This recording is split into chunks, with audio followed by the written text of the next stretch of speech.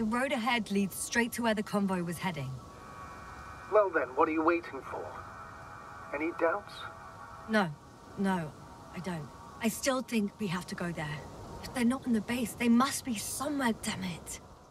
While Starfield is no doubt the popular sci-fi game of the year due to its epic scale and Bethesda Game Studios' pedigree, Starward Industries' The Invincible offers a different kind of spacefaring adventure. Developed by Starward Industries and announced in 2020, it's a hard sci-fi property that involves exploring the planet of Regis 3. It's a slower, more meditative experience, but still incredibly intense, playing out as more of a sci-fi thriller than a typical adventure game. In the middle of it all is the message that not everywhere is meant for humanity. The Invincible launches on November 6th for PS5, Xbox Series, and PC. Here's what you should know before picking it up.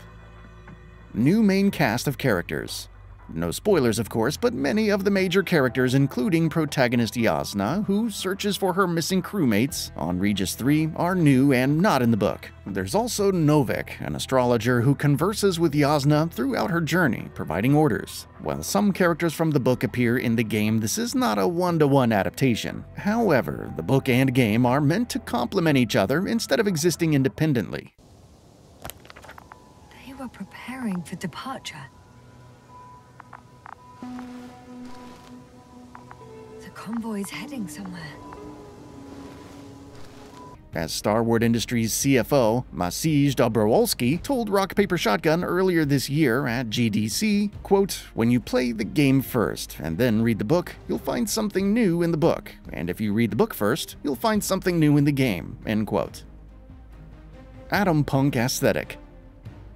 If there's one thing that stands out about The Invincible, it's the visuals, which look stunning and almost photorealistic. However, it would make sense for much of the technology to appear retro-futuristic. Speaking to Games Radar, director Marek Markaszewski, who also founded developer Starward Industries, says the aesthetic is inspired by the works of sci-fi illustrator Chris Foss, artist Sid Mead, and Chelsea Bonstell, whose works in space art remain legendary to this day. Markaszewski described the aesthetic of the game as atompunk, but a significant amount of research also went into, quote, "the original designs of spacesuits and clothing used during the Cold War, as well as spaceships, vehicles, various tools and devices manufactured in the Soviet Union," end quote. It has reportedly resulted in a, quote, "fresh and unique retro-futuristic visual style," end quote.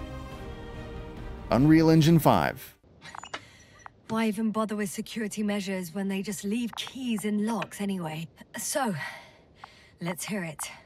The Invincible is developed on Unreal Engine 5, with Starward Industries opting to use it for the materials system and the physics-based rendering it allows, and the production and workflow of Unreal Editor. It also utilized features like Lumen for illumination and reflections, and Nanite's virtualized geometry for supporting the design of environments.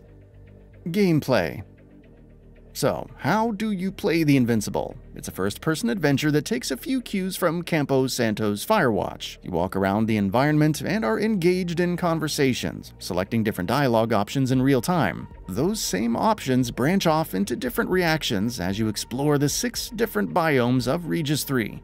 However, Markaszewski told Shack News that this idea has been developed further, so you do more than walk around. Don't worry. Not all conversations will happen over the radio, and there will be plenty of up-close and personal encounters. Also, there aren't missions in the game, but different goals and tasks that pop up. Sometimes you drive a vehicle, and others involve surviving or conducting a search and rescue.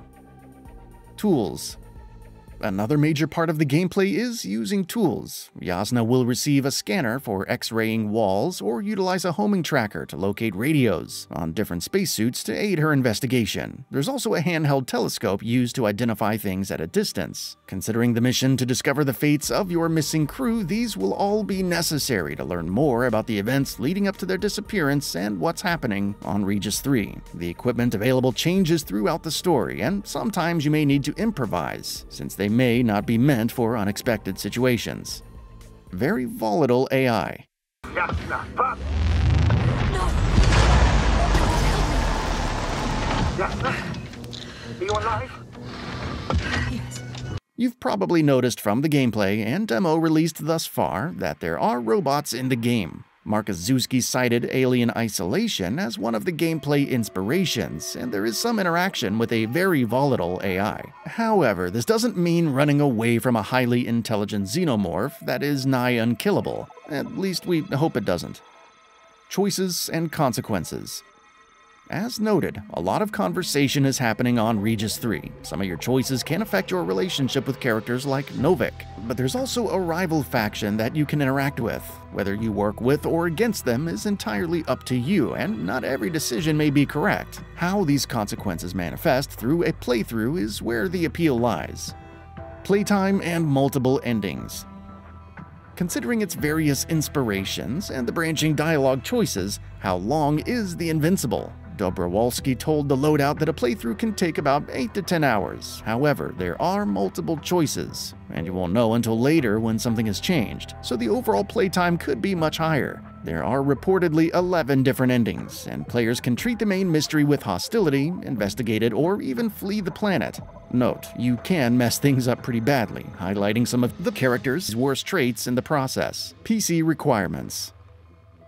While its PC requirements are subject to change before release, the available specs indicate that it shouldn't be too heavy. You need Windows 10, 64-bit, and 40 gigs of installation space regardless of the other hardware. Minimum requirements include an Intel Core i5-10400F at 2.9 GHz or an AMD Ryzen 5 3600 at 3.5 with 8 gigs of RAM and a Radeon 6500 XT 4 gigs. NVIDIA GeForce GTX 1660 4 gigs or a GeForce GTX 1060 6 gigs with DirectX 11.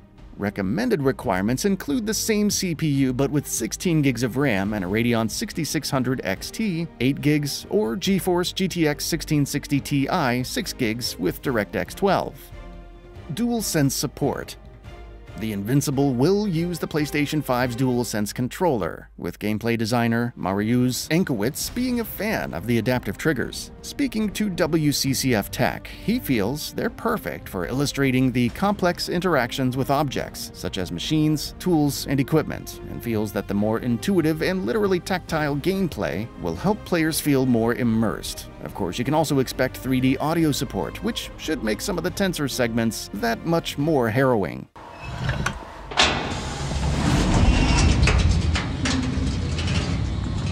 If you were wondering, sir, how large a group of these flies could be, I can tell you. Yes, I know! And with that, we reached the end of the video. Have anything to say? Let us know in the comments below. Also, we upload new videos every single day on GamingBolt, so please consider subscribing as it really helps us out. Thanks for watching.